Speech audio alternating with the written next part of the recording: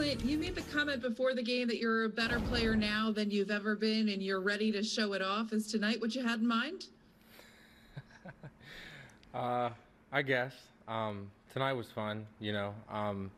It felt good to get the first at bat out of the way and just kind of be able to breathe. But, you know, I'm like I said, I feel like I'm a little more advanced in some areas, and I'm just glad that tonight was able to start with a bang. You mentioned that first at bat. Is there instant validation when you're able to step up to the plate for the first time and go deep like that, especially after 2 weeks off?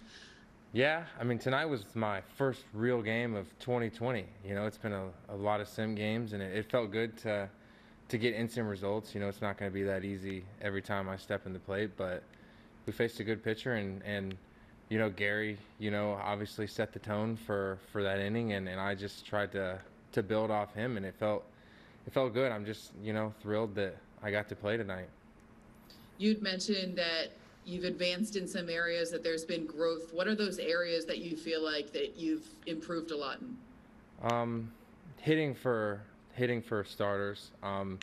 Defense, you know, I didn't get a lot of opportunities to show it off out there tonight, but I made the simple plays, which is all that's asked for. And I think just overall my mental game, you know, I mean, it's been a tough go round the last couple months, and I've had a lot of time to think about, you know, how I want to approach things, and obviously try to capitalize whenever I do. And it was a good night overall for everybody.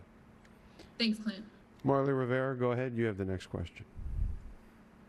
Hey, Clint, obviously before the game you said, you know, what Meredith just asked you about making a splash, but it's very difficult to do what you did today as a young player, you know, to come in and perform this way. How were you able to do that?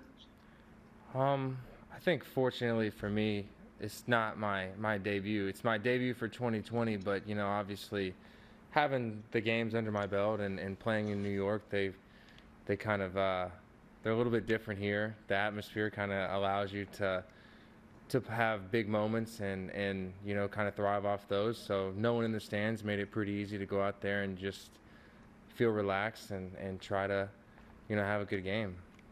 That's interesting. So the no fans thing says this was your first experience. How was it? It was quiet, but it was fun. You know, I mean, it's still baseball. It's still a competitive atmosphere, but it's different. You know, I mean, obviously the team is, you know, having a really good start right now. So, you know, we wish fans were in the stands, but it is what it is, and we're just going to try to make the most of it during the time that, you know, we're out there. Thanks, Clint. Take another from Bruce Beck. Go ahead, Bruce. But did you ever wonder if you'd get a chance again in 2020 as you did tonight? That thought crossed my mind a few times. You know, obviously being down in the alternate site for, I wouldn't say an extended period of time, but at least a few weeks was tough. And, you know, at times I wondered, am I gonna make it back? And, you know, obviously something came up for me to come here, and I'm here, and I wondered, am I gonna get a chance, or am I just gonna kind of hang out and watch the games? And I'm just, you know, overall thrilled that I got the opportunity tonight, and I'm hoping that another one comes shortly in the future. Thank you. James Wagner, go ahead and unmute. You have the next question.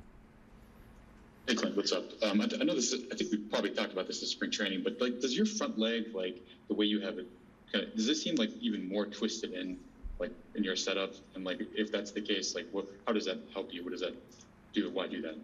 I think for me, I'm more of a handsy hitter than a lower body. I have a little bit more of like a feel for the upper half as far as the lower half goes. So I try to just preset my lower half, because I don't even want to think about it, you know, and everything stems from my hands just kind of being in a certain rhythm, and just the coiled front leg just allows me to keep everything behind the ball and just swing as hard as I can.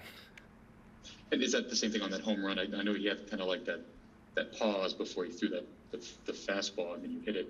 Is that what you mean by all hands? Is that what you're talking about? That was basically just a hand reaction.